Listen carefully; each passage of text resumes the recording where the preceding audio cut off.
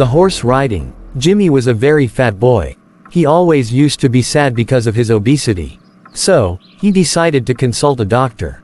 He said to the doctor, "How can I reduce my weight? Everybody teases me at the school." The doctor advised him to exercise daily. After few days, he again went to the doctor and complained that despite of exercising, he couldn't reduce his weight, rather, putting on weight. The doctor asked him what exercise he was doing. Jimmy replied, "I go for horse riding every day. The result is that I gained weight while the horse lost weight."